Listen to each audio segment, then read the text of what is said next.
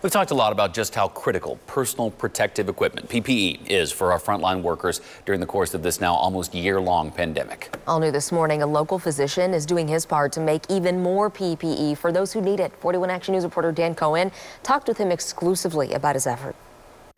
Riverside, Missouri is home to Safe PPE USA, a new personal protective equipment production plant that will be making critically needed items for frontline medical workers. That includes N95 masks, gowns, shoe and hair covers for those still working during this pandemic. We spoke to Dr. Farid Namin, a gastroenterologist who had to stop elective procedures as a result of a PPE shortage. He saw an opportunity to help himself and his peers. The reason we started this was mainly when we recognized that we are so dependent for PPEs from different countries, mainly China.